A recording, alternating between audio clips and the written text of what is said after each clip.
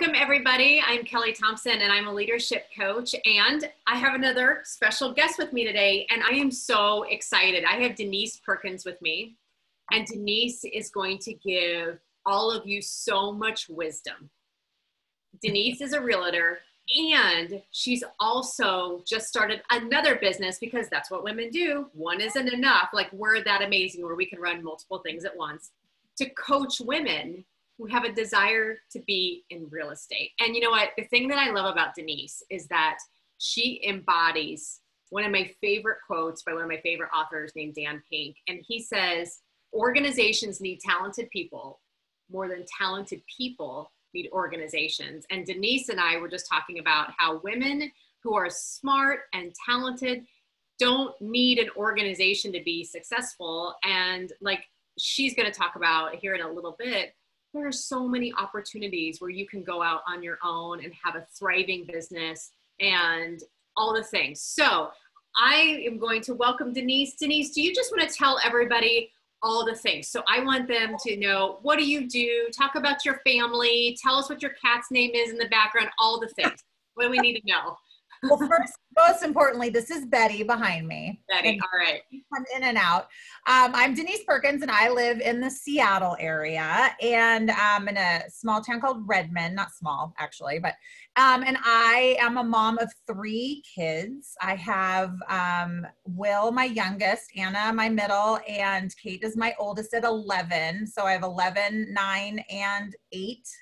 Yeah, 8 and 9. So yep. That's all the moms just did the math and we're like, oh my God, you're pregnant 4 straight years. All part of my story. So, an amazing husband who's great and supportive. And I have been a realtor now for the last 10 years in October. And I also, prior to that, had my own marketing and events company. And in between there, I sold trinkets and trash and promotional merchandise. And then after that, I sold hair dryers. Oh my gosh. Yeah, I worked for Conair. I sold curling irons and hair dryers. So I got the hookup if you guys ever need anything. Oh my, okay. So everybody is already like, okay, I need to know all of the things. So I love this. And so I want you to tell us just a little bit, because I think a lot of the women that I talk to, whether they realize it or not, a lot of them have a longing, I think sometimes, to either, what would it be like if I went out on my own? Or what would it be like if I left corporate America? So do you want to talk a little bit about kind of what made you decide to leave working for someone else? And how did you have the confidence to make that leap? Like, and why real estate? Just say more about that. Yeah. So my first leap, though, really, I got... when I was in my late 20s, I started my marketing company and I got laid off. But prior to that, I knew that I wanted to do it on my own. I don't know why or how. I think it's just in me to not work for other people. Mm-hmm. I tried it, didn't work out. Tried it again, still didn't work out. So I just kind of dug in and did the research and tried to figure it out. And just knew that based on the people that I worked with, that I could do what they were doing. And then I had my marketing and events company, got married, decided I needed a real job to get us to have a salary. Yeah. And, we were going to start having a family, and it just felt safer again.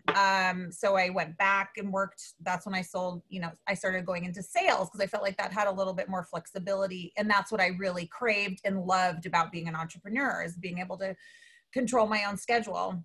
Mm-hmm. And so did that. And then after working for a sales company that was so numbers driven, spreadsheets, not my thing. I'm a people person. I needed to be, if I was going to be in sales, I needed to connect with people. It's like one of my core values is connection. So I had a friend who was in the business, and she encouraged me to do it. And she said, you'd be great. And she and I started as business partners. And I had the confidence at that time because I knew I was going to be working with her, who had been in the business for a while. So that was that was what gave me that boost at that time.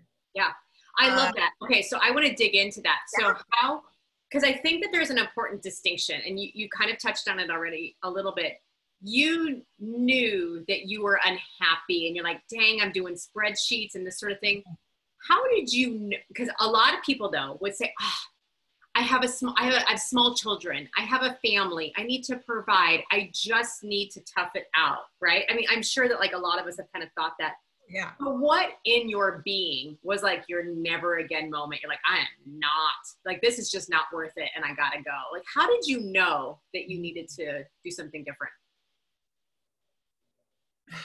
I hated what I was doing. I mean, and to me, I was traveling a lot and I had small children. Yeah. It might have been my never again moment after I came back after my first child. I still had the same workload, still had the same demands. The company I was working for they were slave drivers. And I would be driving in my car from meeting to meeting, pumping while I was driving. Yeah. And then the other never again moment was when I was getting ready to go to a meeting. I had to pump before the meeting. I was in a bathroom stall pumping and I dropped my milk on the floor. Oh, right? Like we all know. I was like devastated. And, I'm scrambling. I'm supposed to be looking nice because I'm about ready to go meet a high level account. Yeah. I've got to talk numbers. I've got to have my shit together. So, yeah. It was no fun. And I think whether we have children or not, like we can all empathize with that moment because whether we're spilling our breast milk on the floor, our baby's bottled milk on the floor, or our own food on the floor because we're trying to eat in the bathroom, right? It's just like, to anybody, like that's just like, oh my gosh. Okay. Yeah. And then the second thing you said, and I think this is so important, and I think we often overlook this. You said, one of the things that kept me confident when I left was I knew I'd have a partner. And I think sometimes when we go out on our own or we're going to take a brave next step or a leap, I think, and I don't know if it's an ego thing, I think we think I got to muscle through this. I got to do it all by myself. But what you said is so critical. We really need help and we're not meant to do this alone. So say more about how important that help was and how did you know that you'd found the right help or the right partner? Well, interestingly enough, we ended up not being partners for very long. Happens. It happens. It was fine because on a daily basis, as I progressed in my career as a realtor, I was grateful to her. Even though we didn't end up together, because she got me to do it. Like if it weren't for her and me knowing, oh, okay, well, I can do real estate now because I'll have a business partner. If it weren't for her, I would I have done it? Likely not. And so having that push, however it was super helpful to me. And knowing that I also was working for a really great company and doing my research to figure out and she was already there, but I knew the brokerage I work for is Windermere, incredibly supportive and a great company that supports their agents and teaches them and makes them great agents. I knew that I had that backing of that brokerage and I still get to work for myself. So I still have my own business and I'm still, responsible for my own time and all that kind of stuff. Awesome. So, okay, I have two questions for you. Okay. I want to talk about who you surround yourself with, because I think that's so important. So I want to come back to that. So but first, since we're kind of just talking about, just the confidence to do some of these things, how would you define confidence? Like in your own words, like what does that mean to you? And I was journaling about that the other day. Thank you to you. And I decided that it's being comfortable in my own skin and being happy with the decisions I've made, the choices I've made, and trusting those decisions and trusting that I've got my back. Mm-hmm. And that I don't want to compare myself to anyone else because I am me. I am my own unique person. I have my own unique gifts to give. And so to me, that's confidence. That's amazing. How do you stay out of that comparison game? I Oh, can imagine as an entrepreneur and especially as a realtor, yeah. being in a very public eye, especially Yeah. now, Yeah. I imagine it's quite tempting to just kind of want to conform to what other people are doing. So how do you keep confident without conforming and comparing? Say more about that. Again, it's going back to my listening to myself and going back to why I do what I do, who I do it for, my people, my family. And just trying to really be true to myself. And the second I do start to compare, just trying to kind of snap myself out of it. Just again, so who I surround myself with, that really goes back to it. And having my little rituals and my routines that I have to do for myself every single day, and practicing that mindfulness and being and where my mindset has to be, because I go down that comparison rabbit hole all the time. So yes, so say more about that. Yeah, it's a struggle. Yeah, I want to hear more about like your environment. So how I call it in my practice is I call it, how are you maintaining your sacred spaces? And Yeah. I define sacred spaces as like your morning practices, right? Yeah. It's like when you wake up, what is the first intake of information that you give yourself, right? So you talked a little bit about that. But sacred spaces are also who you work with, which, you know, what you allow to bring in your home, what you allow to pop up on your social media feeds, the people you affiliate yourself with. So I would love to hear more about how you've built some sacred spaces to help really keep you moving forward confidently. Yeah. So for sure, my sacred space is my first thing in my morning practice. And I'm not a good person if I don't have my morning practice. I told my husband, I said, when I met him, so I've obviously only been married for 2 years. And like one of the first things I said, listen, I said, if I don't get my hour in the morning, I am not fit for human consumption. Yeah. End of story. And that now everybody just knows. Yeah. It's so true. And same at my house. So I meditate. That's the first thing I do is I meditate 5 minutes, 20 minutes, depending on, you know, when I happen to get up that morning. And just be, and then I journal. It's, you know, my therapy. It's just my gift to myself, right? Like, and it sets me for my day. I try to set intentions. And then of course my gratitudes, you know, I'm so grateful for so much in my life. And so that's my biggest sacred space. And these days that sacred space is even more sacred and harder to come by. So, but in general, you know, having that time is great. And you asked like other And then how else, like, because you talked about choosing to be around the right people. That's also our sacred space. So allowing what we want into our news feeds, the people we work with. Go ahead. Yeah, thank you. I have a business coach, and that has been one of my another great gift to myself, because it has allowed me to surround myself by amazing women that inspire me, lift me up, push me. And I honestly do not know where I would be without that group. It's just, it is one of the most important things in my life, for sure. I have two different kinds of groups. I have my realtor group, which are really amazing, high producing, successful realtors, happen to be all women. And then my other business, coaching group, that is just, my lifeblood. Yeah, no, that's amazing. And I think that's so important. And one of the things I talk about a lot is, you know, men have always had a room. Yeah. Because you know what, they kind of, you know, built the rules, or they've been in corporate America, they've been in the boardrooms and, you know, or they've established a lot of the rules, right? And so I think it's so important for women to create their own room and do it with people who have the same goals that they have, are confident enough in themselves that there's not going to be comparison, but we're there with the attitude to help, to inspire. Yes. And when we share the same values, it's so important. And so I love that you're that conscious of creating that support network. Yeah, it is.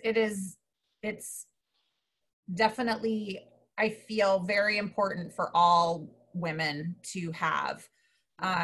It helps to breed your success, no matter what that looks like, right? So, yeah. Absolutely. Yeah. So what advice, now I know that you're in an industry that's been impacted by COVID, so I would love to hear, you know, what have you learned? And maybe it's something you're still trying to figure it out. I don't expect that you have all the answers, but, you know, right.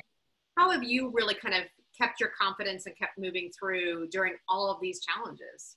Well, fortunately for me, it's been a great opportunity to kind of connect with people. And it's really, really important to me that my real estate business is built on relationships. I don't, you know, I have a relationship-based business. I connect with my clients on a weekly basis, phone calls and writing notes. And so really it's been a great opportunity to do that, you know, making calls and checking in on people and seeing how they are.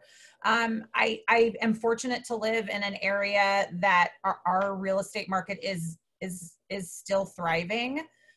We've made adjustments and tweaks for everybody to stay safe. And yet we're, you know, we still have, it's still a seller's market. There's still, you know, a lot of buyers out there. So that's been great as far as that part of my career. And then with coaching other women in my Mama's Real Estate Academy, it's another opportunity to connect, to, you know, kind of have that tribe to help each other along, to rise up and just, you know, how can we help each other through this time? Because we're all struggling. It's, you know, when you're home all day long with all your people, it's not easy. It's not easy. So, but I love one of the things though that you're insinuating. You're not really saying it, but you are saying it. It seems like you've really relied on your values to help you through this time. And the reason why I say that is because I kept hearing you say again and again, even amidst all the chaos and all the uncertainty and all of this, you relied on your core value of connection. Yeah. Help carry you through. And so what other core values do you have? I'm super curious. And how have those helped you, if at all? Humor. Yeah, exactly. One of my number one core values. Yeah. So how has that shown up for you? And I think this is so important. I think sometimes like when shit hits the fan, like it's like, oh my gosh, what do I do? And I think it is important to grieve and feel all the feelings. And at the end of the day, like when we know our values, they can just provide so much clarity and even just some meaning to all of this. Okay. So say more about how you've used humor in your other ones. Well, I mean, I'm just kind of a goofy person, and I've just been trying to keep my kids laughing and doing fun activities. And quite honestly, my husband and I, instead of watching the news, we've been watching like stand-up comedians, like Netflix. And so anytime we're getting too serious, I'm like, let's just watch like, you know, some old Office episodes, or, you know. Yeah. So that's been, you know, great and important. Some of my other core values are helpfulness. So again, an opportunity to be helpful to people, providing things of value, information on, you know, staying safe. And for me, being helpful in helping people learn about real estate, what's going on in the real estate market, telling them the actual facts about real estate, helping my Mamas and Mama's Real Estate Academy, you know, staying on track, planting our seeds so that when this is over, we know that we're going to come out of the other side okay. So yeah, my core values are, you know, connection, helpfulness, and being silly. my family. And I, you know, I mean, it's been as hard as it is, it's also been a joy, you know. I mean, I did a puzzle the other day with my kids. I mean, like, I don't know the last time I had time to sit and do a puzzle or play board games, or, you know, because we're always on the go. So it's just been, quite amazing. Yeah. Really. Yeah. Oh my gosh. Okay. So what's the funniest thing you've done to your kids? Have you done anything funny to them? What have I done to them? They've done some funny things to me. We just put a whoopee cushion under my husband's pillow the other night, and I was just laying there giggling, waiting for him to pop it. It was so fun. Yeah. So I don't know. There's lots of dance parties, and we do each other's makeup. Oh, we've had some spa nights, things like that. Just just to keep it light. And I don't remember who wrote the book, but I think it was Lawrence Gonzalez in Deep Survival, was talking about people who'd been stuck in really horrible situations, like being stranded in the wilderness, things like that. And they said one of the things that kept them alive during a time of crisis was humor. Yeah. And humor is actually a really good survival skill. And I love that you bring that up, because I think sometimes a lot of this can feel so heavy, and humor is such a great way to honestly boost our confidence through this whole thing. Yeah. Yeah. So I love that you bring that up. Yes. I have, and this is sitting here, so I'm going to bring it up because this is totally my sense of humor. Did you see this? So here's Sue. Sue's 31 years old, homeschooling her kids for the last 4 weeks. Great job, Sue. Keep up the great work. Yeah, exactly. Sue.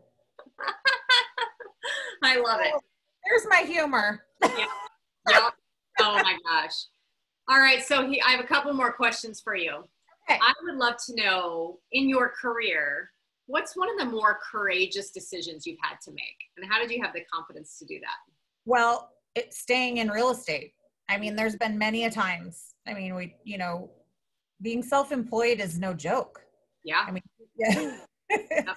And I've had so many times when I have been like, what am I doing? I mean, I don't know when I'm selling my next house. And so, but just again, staying true to what I'm doing and knowing that I'm capable, I can do it. It's just, sometimes it's hard.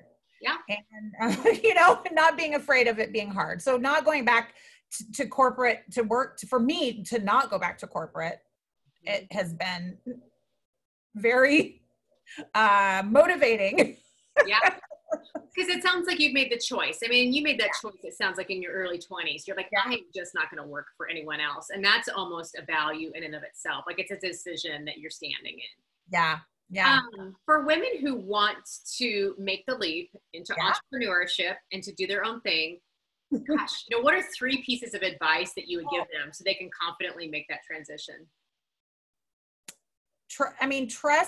Trust in yourself. And, I think one of the most important things that's super important for all women, and no matter where you are in your career, whether or not you're going to work for yourself or for somebody else, is to remember what you've already accomplished. And I have to remind myself this all the time, because, we're so hard on ourselves. Oh, I didn't do my to-do list that I wanted to get done today. I didn't do all these things, but I really try hard to reflect on what I did accomplish. And the day before, oh my gosh, okay, I guess I did do a lot of stuff. I raised a human. I helped my 11-year-old survive a, epic meltdown about, not going back to elementary school, I mean, and those small things, but those are real things. Those are big things. Yeah. Those are big things. And so I guess to answer that question, I would say, reflect back on what you have accomplished, and think of how that can translate to what that looks like for you doing your next great thing, taking that next great leap, because quite honestly, you're probably way more equipped than you realize. The other thing that I always do is think of the people I worked for. And I'm like, wow, really? So yeah, I could do that. Yeah. We tend to overestimate everyone else's confidence and underestimate our own, which I think is a huge flaw. So I love how you're tying those two together, because I think sometimes we just so quickly forget all the things we accomplish unless we actually intentionally go back and say, okay, this quarter, Yeah. Write everything down. And you're like, Yeah. dang, you know? Yeah. It's so true. And I know there's always that financial piece that's scary. Yeah. And that's so the reason why you don't do it, right? I mean, I even remember my mom saying to me when I was first going to start my own marketing business, "Are you crazy? You won't have health insurance." And I was single at the time. I mean, now with having my husband, I mean, it obviously helps and it makes it a lot more palatable. But I did it at first without that. And you know, I just took the leap. I'm a risk taker. A lot of people aren't. And if you're not that comfortable, I mean, you know, it's kind of what I tell my home buyers that aren't sure if they want to buy, if they can buy a home, is like set a little bit of a money aside that you would need to live on. I mean, if you're not already a saver, you're not already that person. So like, it's like your mortgage, like, okay, this is how much I pay for my rent, and this is how much more my mortgage would be. So you just set that amount aside. So now you've got it. And now you're living that way, or reverse it, right? And live a little bit on a little bit less. And then it just becomes less of a scary proposition, right? Like, cause you're just, you know, cause I feel like that's usually the thing. It's the money thing. Absolutely. Yeah. And that's actually a tactic that my husband and I used when I left corporate America and I went out on my own, is we just adjusted enough in our lifestyle to say, okay, you know what, I need to build some padding. And I would never recommend, unless you have an amazing safety net or win the lottery, to just leap into entrepreneurship. Right. Like, right. What you're saying is be thoughtful about this. Yeah. If you're not a huge risk taker, and how can you reverse engineer it? And one way is, like you said, is to start living the life in your bank account before you actually live the life. And that's really great advice. And then it feels like it's baby steps a little bit. For sure. And I mean, quite honestly, I mean, I always did my preparation for my all my jobs while I had a job. Right. I mean, I was taking my real estate test, or taking my real estate course online in the morning before I started my corporate job. And then I started my corporate job. So I would do it for a few hours, and then, you know, and if you're passionate and committed to what you're doing, it'll just naturally. You know, when something's right for you, I honestly believe like the universe will conspire with you to help you make it work. If you're all in, like you've chosen, like you've done a great job of telling the story. Like you weren't just I'm going to try being my own boss and being like, you're like, no, I'm all in. Oh yeah. And I think when you make that commitment, that energy gets put into the world, and the world tends to commit around you. So and not listening to the naysayers, because there's always going to be naysayers. Always. So that brings me to one of my last questions. And that is, you know, what are 3 of your favorite confidence building practices? Like when you need just like a little bit more confidence, maybe to go into a tough negotiation, or have a courageous conversation, or to do something big and new, whether it's like selling your biggest property ever, or starting this coaching group. Talk to me about what practices, or what advice would you give to women to keep confident in those moments? One of the things I do is, and this is me being goofy, is you do the Wonder Woman stance. Oh yes, the Amy Cuddy presence power posing. So if I ever feel like I'm particularly like going into a meeting, listing presentation, buyer's presentation with that power person, or that person that kind of initially makes me feel intimidated, I definitely do that. And I stand there like that. And it helps. It's so weird. How does it help you? Does it put you in a different feeling state? Yeah, it opens you up. It makes you feel like, oh, I got this. Like it's such a power stance, and it just brings my energy level up to that positive quadrant of just being like, you know, I've got this for sure. And just my daily practice, affirmations, my goal cards, you know, just, I have a lot of self-talk going on. Good self-talk. Yes. Good. Yes. Every time I I have that bad self-talk. I definitely have my mantras and the things that I do to switch that inner demon. Yeah. Well, I call it my inner critic. And I think it's so important. And one of the things I coach my clients on is it's not about arguing with the thought per se. It's just, how do I replace it with something that's more true? Yeah. And one of my favorite tricks is just to practice its opposite. So if I'm saying something like, oh, people are going to think this is stupid. I don't know if I should put this program out there, which is my number one inner critic thought. And clients have them too, right? I just switch it. Okay, well, how could the opposite also be true? Yes. Wow, people might think that this is helpful. Yes. And just like you said, can I draw on my past experiences that help me show that that's true? Like, have people ever found my programs helpful? Well, they have. Well, they have. Helpful. So I love the reframe. Yeah. Well, and I read a book called Useful Belief. Ooh.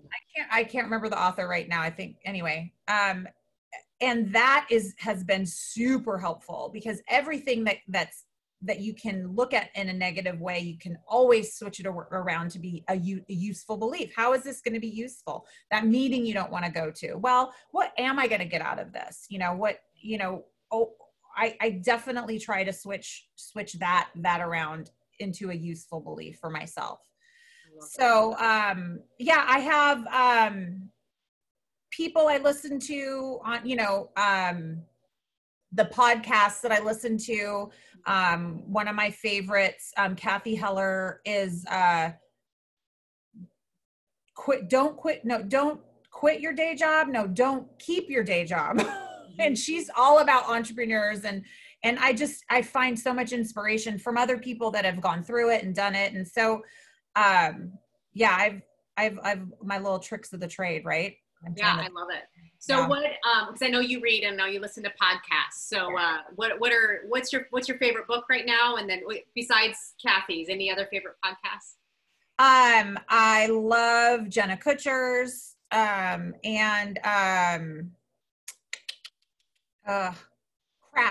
I'm blanking on the ones. It'll come to you when we. Yes, it'll come to me the second that we stop talking. Yes, always. Always. Any other fun facts that people should know about you? About me? I just love having fun, and I love connecting with people and helping people, and laughing. I just said all my core values right there. Isn't that funny? Yes.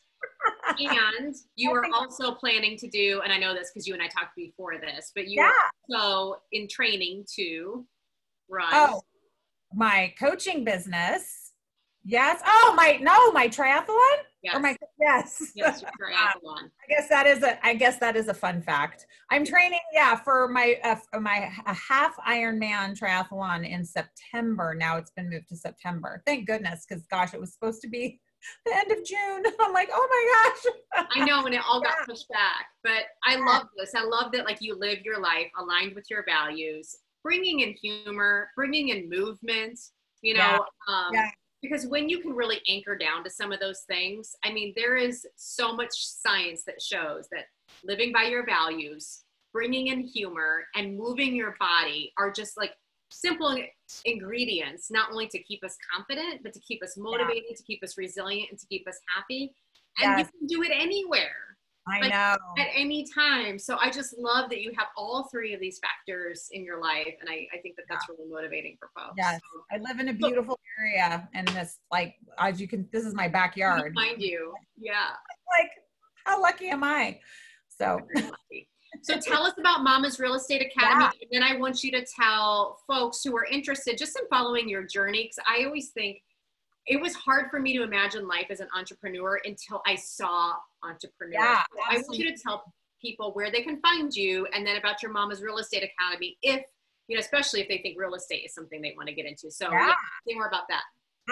So I have my real estate website is Denise Perkins Homes, and I have a Facebook business page, Denise Perkins, and also my Mama's Real Estate Academy. I have a really great interactive Facebook group, Mama's Real Estate Academy.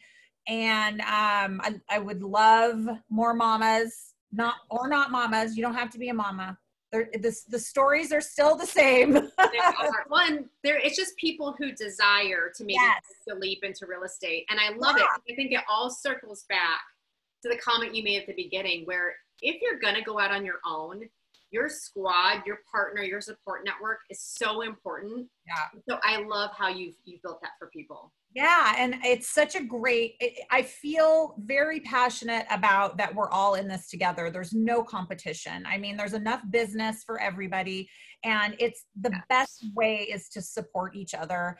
And how else do we better ourselves if we're not sharing stories and talking about how we can help and serve others?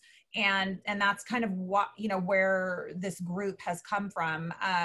And we share stories and we share inspiration and, help us pick ourselves back up, when it's been a tough day or you've had a hard client to deal with and things like that. So that's a lot of what this group is about, a community for that. So Love that. Yeah. We close out. What's maybe a final thought or something I haven't asked you? What advice would you give women right now who are moms, who have careers, who are juggling all of the kids, just like you are? What's one tip or a thought you'd leave them with so they can move this time with a little more confidence? Probably just to trust and believe, trust it's going to be, it's hard, but it's not defining us. It's not going to change who we are inside and what we have to offer. And that it's, just all of the cliched sayings, we're in this together, but it's true. I mean, it's a blip, right? It feels really heavy. We've never been through anything like this before. And just, kind of hug your babies and enjoy what we have, but give yourself some grace and go for a walk. I love it. Give yourself some grace, go for a walk, and while you're at it, find something to laugh at. Yes, please. Go watch the comedy. Oh my gosh, I love it. I love it. Yes, we've been enjoying some good news with John Krasinski. Oh my gosh, I love that. He's so stinking cute. He is. I love it. I was watching a lip sync battle the other night. It's so good. So good. Denise, thank you so much for taking the time. Yes. I hope women who, are in a corporate career right now, who might be thinking about going out on their own, can see that you can do it. You can have a family, you can run your own thing, and there's lots of support out there for you. So thank you for all your wisdom, and thank you for joining me.